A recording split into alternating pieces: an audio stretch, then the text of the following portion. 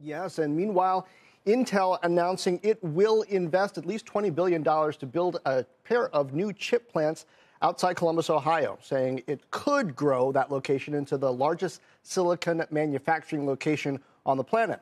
I spoke with CEO Pat Gelsinger earlier this morning, asked him to what degree he expects these new plants will feed chip demand for industries, specifically autos, that have historically used older process technology. Take a listen. If you think about the car, today a premium car about 4% semiconductors. By 2030, it'll be about 20% semiconductors, so a 5x increase. And most of that expansion is in areas like autonomous driving, advanced infotainment, 5 and 6G communications capabilities, electric vehicle capabilities. So much of that 5x growth is actually the car becoming more modern. As I've described it, the car is becoming a computer with tires.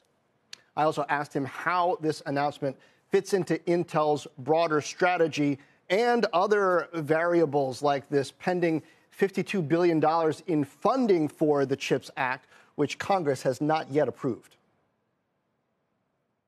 We need this capacity, period. And even if it's just for the Intel products, we would be announcing this site today. We believe that there's simply so much demand for our products. But when we look at our foundry business, we're going to run wafers for our products as well as our foundry customers at this location. So we need it for that reason as well. We also, as we said, with the CHIPS Act, we said, we're going to build this site, period.